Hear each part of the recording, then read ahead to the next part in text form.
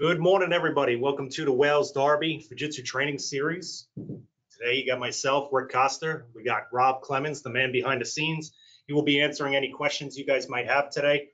If you look in your dashboard, you should have a questions section where we can throw in some questions, as well as a handout section. Today, we provided you with a couple things in there. We'll go over them in a second. We're going to go over today the multi-positional air handler you see here to my right. New product. About 2-3 months old now. So we're gonna Mr. Presenter mode in the background now. Oh, sorry. Yeah. Good to go. Little stumbles begin. There we go.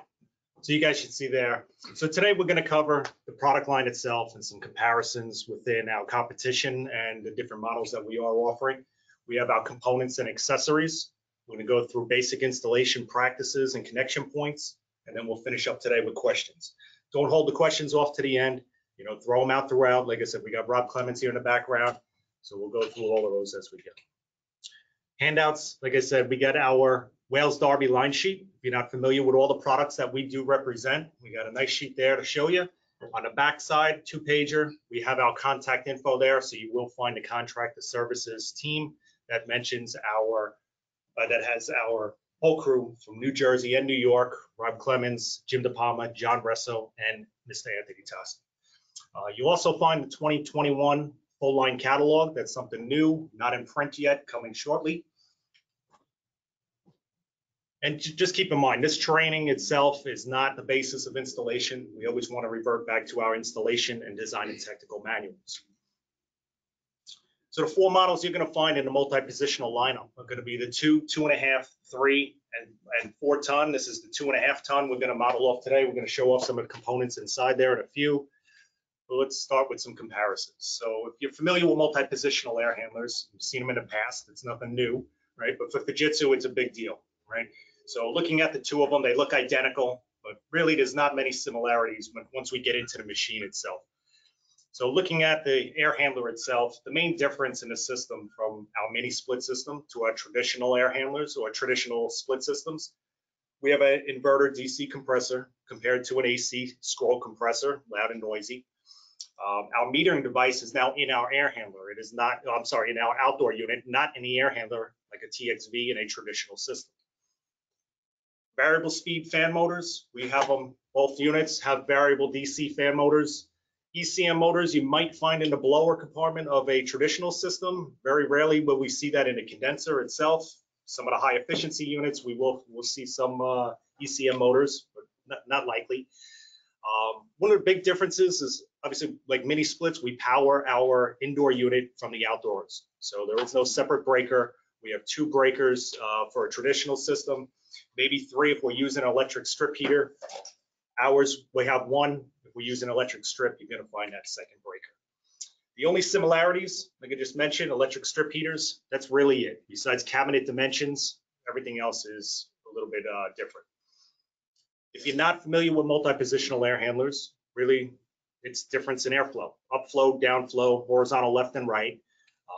We have great operation range down to -5 degrees in both cooling and heating.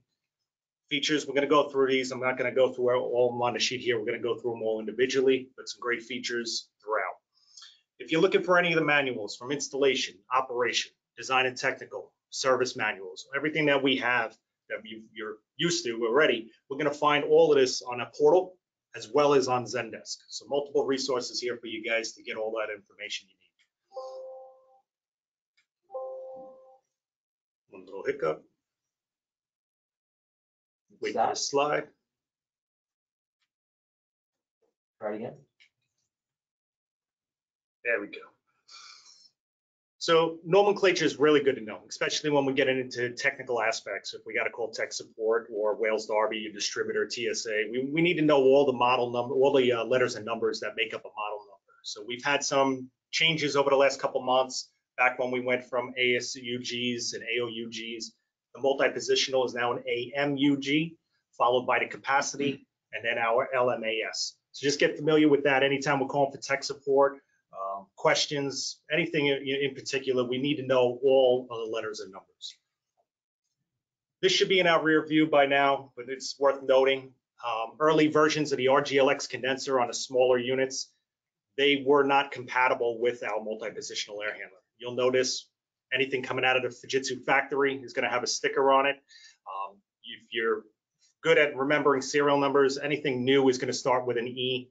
Anything older is going to start with a U. If you come across something that starts with a U, you should have seen the sticker on the box way before that point, but it's worth knowing. When we look at the actual footprint of the system compared to some of our competition, we are smaller all across the board, from our smallest units, our 2 and our 2.5 ton unit.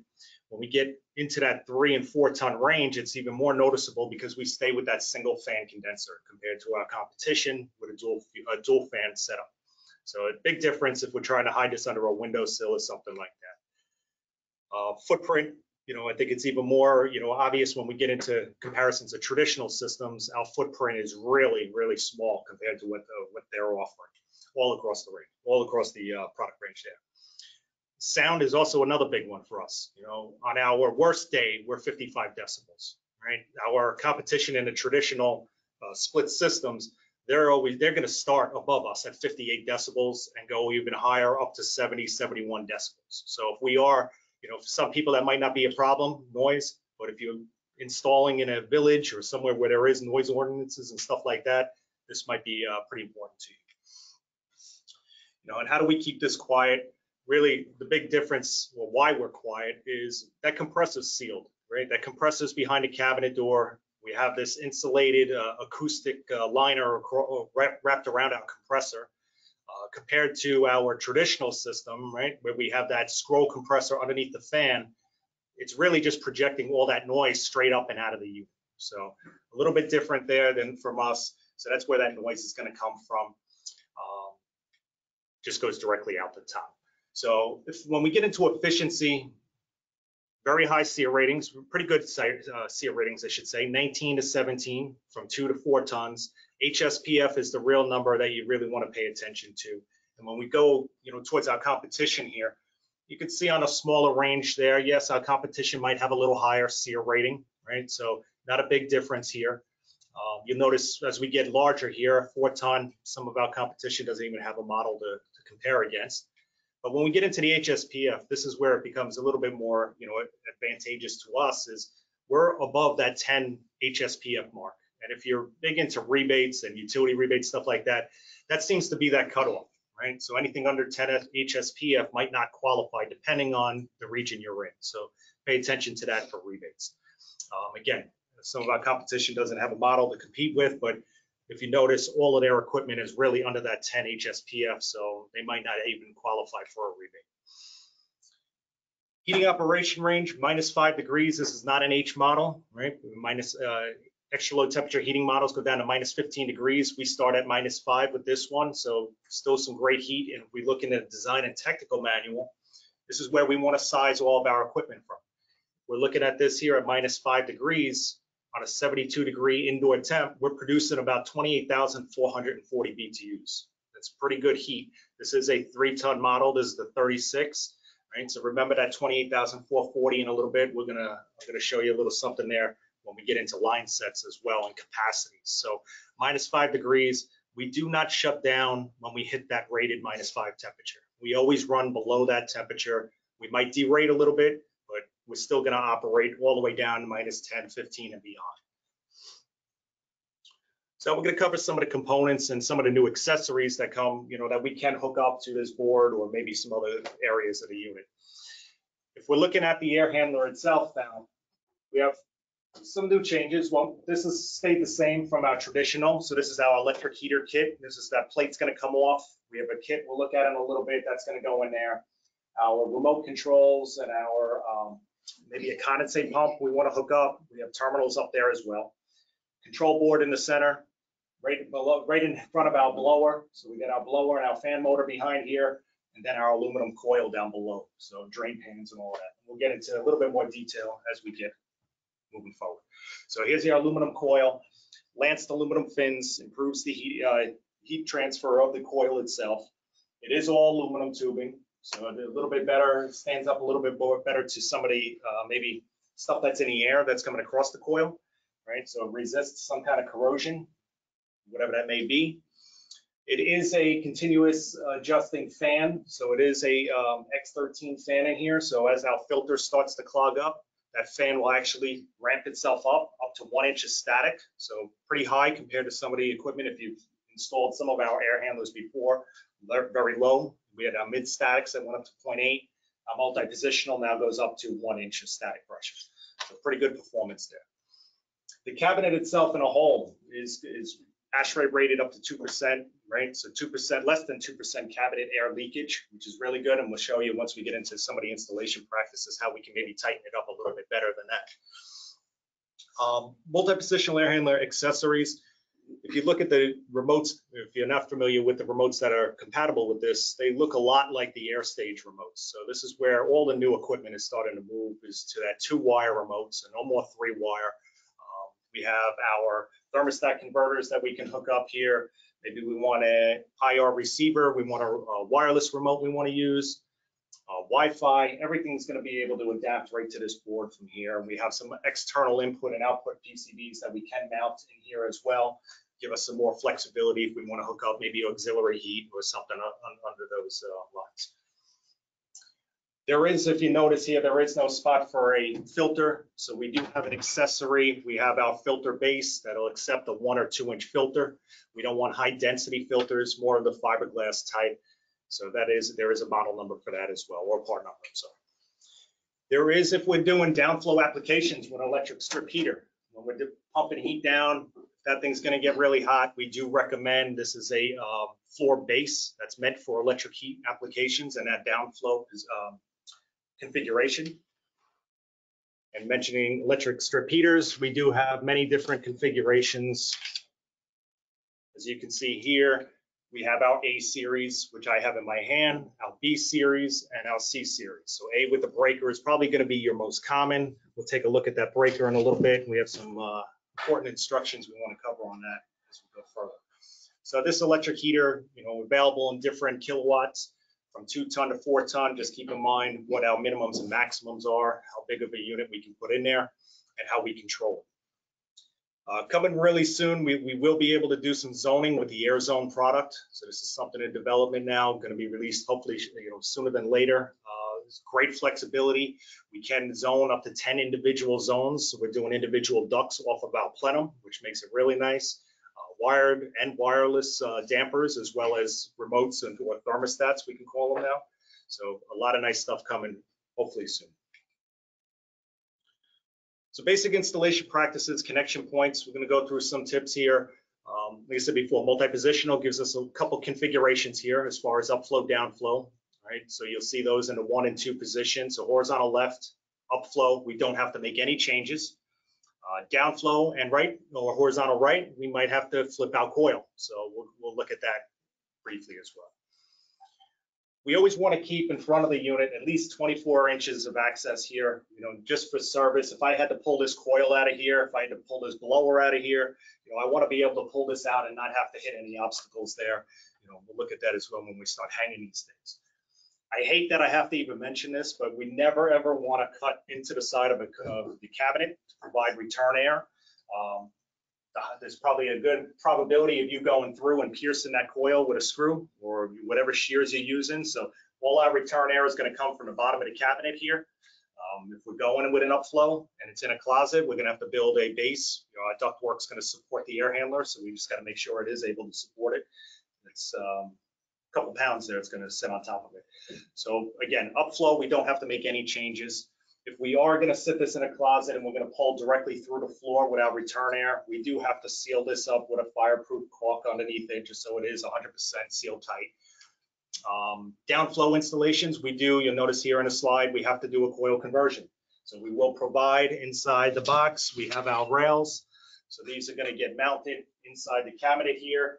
And then we'll be able to flip that coil and let this sit on the rails itself. So we'll look at that a little bit further.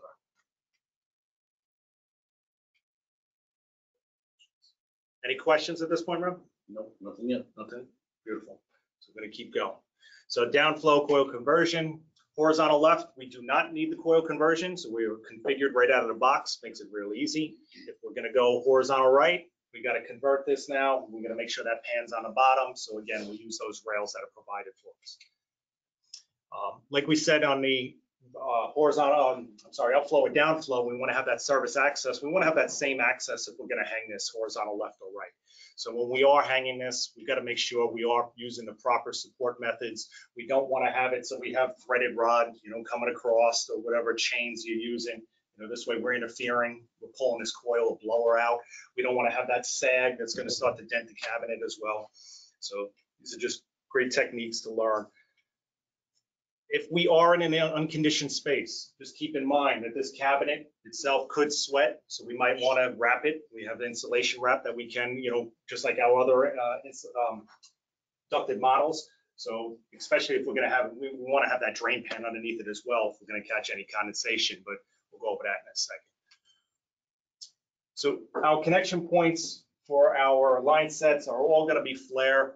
So just like you've been familiar with all mini splits and all Halcyon products, we do have flare connections here, make it very easy to connect to.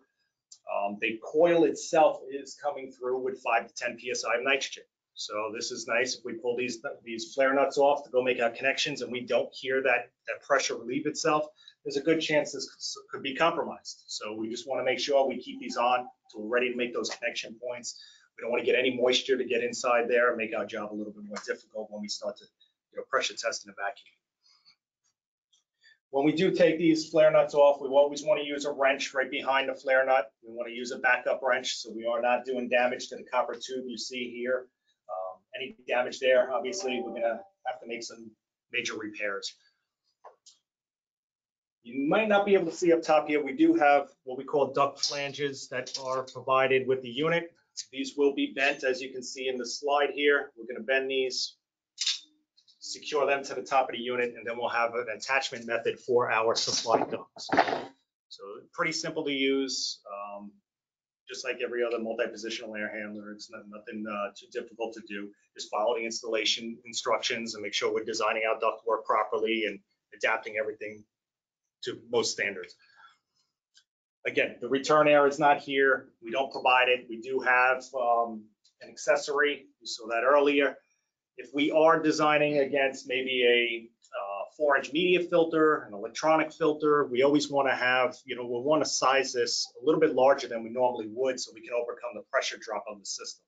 So it's one of the biggest things to keep in mind, especially with using those 4-inch media filters themselves. Drain connections, just like your traditional systems, we have our primary, then we're going to have our auxiliary drain connections for our vertical and our horizontal.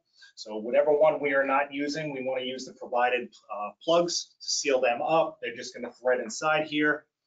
Your adapters, just keep in mind, this is a plastic drain pan. So when we are putting in our adapter to our PVC, I always like, number one, a little bit of Teflon. Use your hands. I never put a wrench on it. The last thing you want to do is crack that pan on a brand new installation. We'll be going to the supply house to go get a new drain pan, and that's not going to look good. Got some questions, Rob? Yeah, so we got a question here. So what do we do if we are looking at a 3.5 ton application? Well, BTUs, right? We're going to do our load calc. If we come up with something at 3.5, well, we can go with a 4 ton. We could go. One of the nice things about, and we're going to talk about it as we wrap up, is the function codes of our system, where we do have a function code for maybe plus or minus 10% airflow, right? So we will be able to adjust maybe a 4 ton and bring the airflow down to match that 3.5 ton capacity. So that's all going to come down to sizing and function codes. If you have an application like that, we'll be more than happy to help you set that up. Anything else? No, that's it. Beautiful. Good questions. Good questions. So condensate drain, again, we always want to have a minimum 1/8 inch pitch out of the house. We want to get that as far away so we don't have any damage coming in. Just want to keep in mind your traps that you're using, 3-inch minimum. Easy traps are really nice. They do come with a float. So if you're familiar with that, I mentioned before, we'll look at the connection points, but we could hook that float directly into our unit. Makes connection a lot easier. We don't want to go into a sealed plumbing system. If we're doing the drainage, we want to get that outside or to an open floor drain. It's just going to make things a lot better in the future. You're not going to get the running water in the customer's pipes. I've heard many times in the field before. So we do have, like I mentioned, we have this auxiliary drain port. So it's always good practice to use an auxiliary. Some you can see in the picture to the right here, they're using a float switch in place of using that auxiliary drain out. So that float switch would get wired into the unit. If we had maybe a clog in our main drain, it's going to shut the system down. I always like having a dual lines and maybe using, if we have, maybe a secondary pan underneath the unit to catch any drainage, then we use that, maybe a water alarm, and go to those connections so we can shut it down. But I always liked having 2 drains. So looking here, we do want to use, and just keep in mind, this is a normally closed position switch that we have to have, whether it's an alarm or a float switch. We have these 2 connection points up here, 1 and 2. As you can see them on the slide. So 1 and 2 is going to be our drain connections. That's an auxiliary input there. So it's going to come out 12 volts as that switch opens up. It's going to shut down the system so we don't produce any more condensate. God forbid we had a leak in the system, or maybe a clog in the system, I should say. So out of the box from the factory, we do come configured for that function code number 46. You can see the black diamond there. That's 00, so that's operation stop. So if we did have an alarm, the system's just going to shut down, which is what we want. So again, I've said it a couple of times, the auxiliary overflow pan, definitely good practice. We want to catch any condensation that might come off in a cabinet if we're not insulated and we are in a unconditioned space like an attic that's 140 degrees. Line sets themselves, which really nice about all 4 of the models here, it's the same line set size. So we go 3/8, 5/8 throughout the whole product line. Makes it a lot simpler when ordering those line sets. So we like easy, right? So flare connections, we do provide you with some insulation here. Once we are done, and we know we don't want to put these on until we properly leak check the system and make sure everything's sealed properly, but we do provide the adhesive. You might have remembered these if you've done ARUs before, our slim duct, right? So we can put this on. This is going to cover our flare connections. We do provide, I believe it's a handful of zip ties as well. So once that is on there, we can kind of seal it up and make sure there's no leakage, no drips coming from those flare nuts whatsoever, which is really nice. And because our expansion valve, if you notice, where it would have been is now in our outdoor unit, that means that we have to insulate both of our line sets, right? So if our EAV or our expansion valve is in that outdoor unit, we just want to make sure there's no drips again from flare connections, no slices, so we insulate all the way around.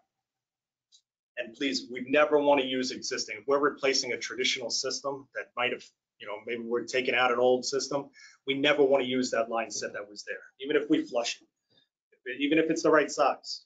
We always want to use new line set.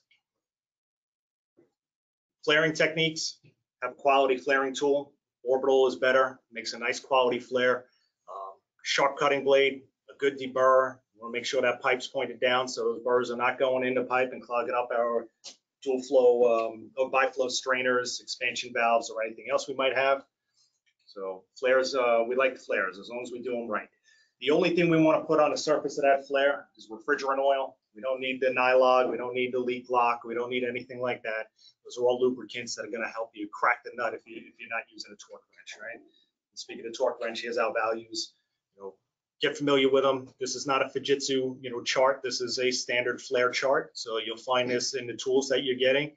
If you have flare tools, we have some like the one Hillmore you see in the slide there. This all comes pre-programmed into that torque wrench. Makes it a lot easier when you guys are out there. So this is piping limitations, but I don't like the limitations because as you see, we can go up to 230 feet. That's like putting the outdoor unit at your neighbor's house, 3 houses down, 230 feet. So, it's really not a limitation for us. You can see here the 2430, 2-ton and our 2.5, pre-charge 66 feet. On the 3648, we can go 98 feet pre-charge. And then our minimums go across the board 16 feet, which is really nice. We share that. We also share the same height difference. We can go 98 feet high, which is almost a 10-story building. So a lot of flexibility there. But you can see that max pipe length is 164 on the smaller and 230 on the 36 and 48. Just because we say we can go 230 feet doesn't mean that's a good thing. So we got to keep in mind, before we looked at the performance at -5 degrees and we said it was about 28,000, I think it was 440 BTUs. And we want to keep in mind, the further we go out, we might lose some BTUs the further we go. So I put this together the other day, and this comes out of our design and technical manual. We have our capacity compensation for heights and distances. So, right here we can see, and I'll blow this up a little bit there.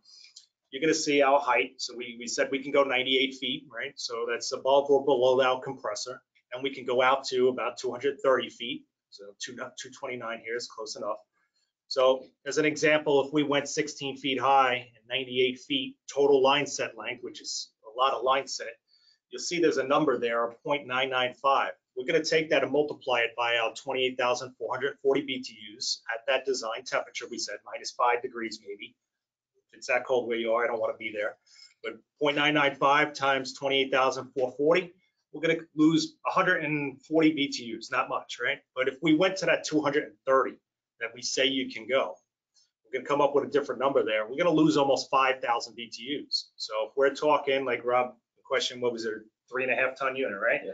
So if I needed that 3.5 ton and I put the 3 in, and it might have covered me for most days, and I was able to boost some airflow there, you know, maybe we went that 230 feet and now we just lost 5,000 BTUs, and it takes us out of that, you know, BTU range that that system can provide.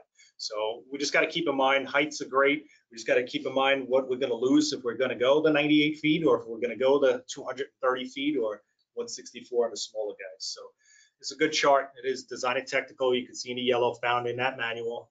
Portal and Zendesk is where you're going to find that. So once we get to the leak testing, we get our connections made.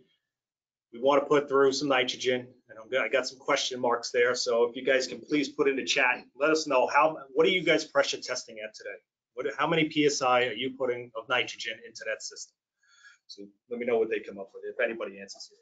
So we're going to use some soap and bubbles once we got the nitrogen in there. Make sure we got those systems sealed tight. Right? Once we know it's sealed and everything's good, we can release the nitrogen. We're going to put that vacuum pump on. We're going to start to evacuate that system down below 500 microns. Right? We want to get down to maybe 300. Make sure it sits for a little while. We want to make sure we're not rising up above that 500. If we have moisture in the system, we might have a nice humid day. It's a little difficult to get below that 500. We might have to go into a triple evac or something like that. So we want to follow industry practices from the ACCA or the RSES vacuum guidelines. So, and of course, our manufacturer's guidelines. Anything? We got one answer, 400 PSI.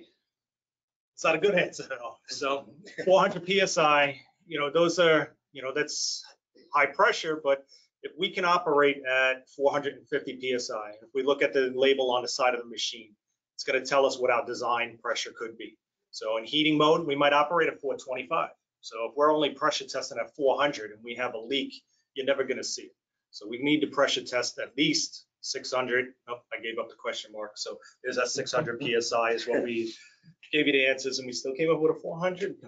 So 600 PSI is where we need to be. We just want to make sure. 500 we had. All right, so we feel a little bit better with the 500. We need to look at the machine and know what we're going to run at, and then we can pressure test above that.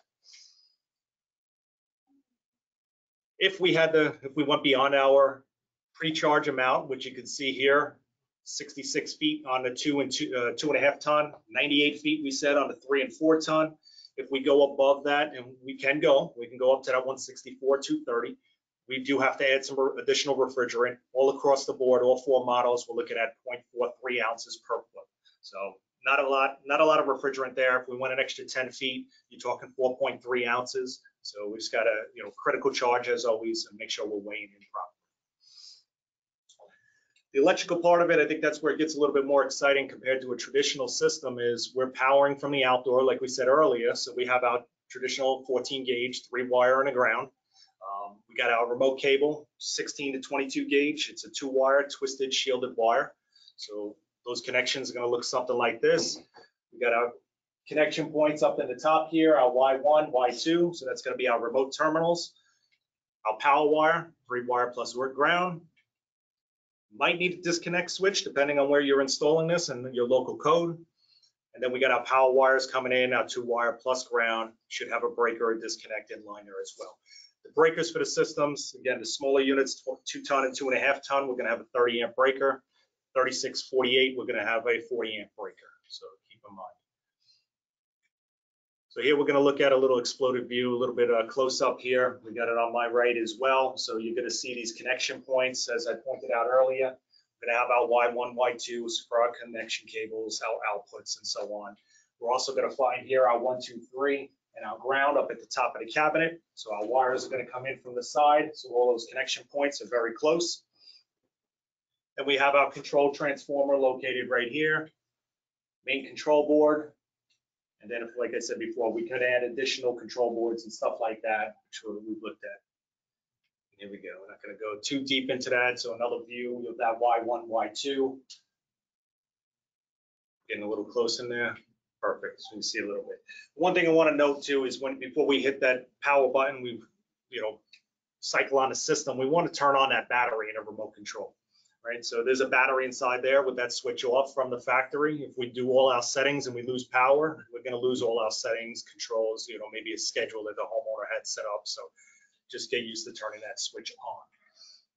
The only other switch we have inside here that you want to get familiar with is a bank of 3 dip switches here, right? So it says set 1. So you see number 3 there. That's going to come in the on position. We're always going to assume that you're going to hook up that electric strip heater into the top of the cabinet here. So we did have electric heat at the end of every heat cycle when we hit set point. We're going to run that fan for another minute just to make sure we cool down the cabinet and we're not overheating those elements, right? So if I don't have that electric strip in here, what I want to do is, again, before we power up the system, we want to turn that number 3 dip switch off. This is going to stop maybe some complaints, maybe some cold air blowing on the homeowner if we didn't have, the electric strips in there. So it's not a bad thing to do. You can leave it on. You might not get a complaint. You just want to avoid it altogether. We can turn that dip switch off as needed. So once we make these final connections, and here's a nice the heater installation guide. So you're going to see all the model numbers. We said before we had an A, B, and C series. This is a part number list of all of them. The one thing we wanted to note here is looking at our breaker. If you have an A series, which is probably the most, I guess is probably the one you're going to see the most, I should say. You got your breaker, you got your heating element there. We always want to disconnect these wires that come with it, right? So very similar to what you're going to get, almost identical to a traditional system electric heater kit. We do not need these. So these need to be removed and not hooked up to the system. Our incoming power from our panel is going to come into the back side of it. So just keep in mind, we want to remove these wires, red and black. We do have a bulletin that shows full installation, and you'll see that many, many times.